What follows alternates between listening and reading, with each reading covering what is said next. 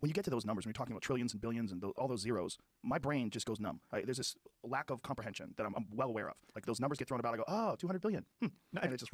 I think everybody does. I think every scientist, no scientist can picture that number. I mean, even the small number, 200 billion, which is the number of stars in one galaxy.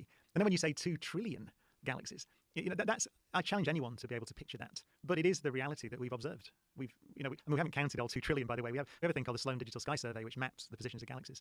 So you know how much of the sky you've surveyed, and you know how many galaxies you've counted, and then you can spread that across the wider universe. And you get this picture of a vast and possibly infinite universe. I mean, we know that the universe, or very strongly suspect that the universe is much bigger than the piece we can see.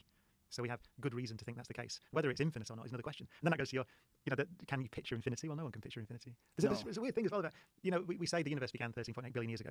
So that's a measurement, because we can measure the speed that all the galaxies are flying away from us, essentially. And then you can run time backwards, if you like, so to find out when they're all on top of each other. And so it's a quite simple measurement, and we've done that. So we say the universe began 13.8 billion years ago. But actually, all we know really was the universe was very hot and very dense at that time. And we have some theories that the universe was in existence before that, and perhaps some sort of circumstantial evidence. And that means that actually the universe could have always been there, eternal. And when I talk to people sometimes, some people get upset about that. Some people would rather it had a beginning.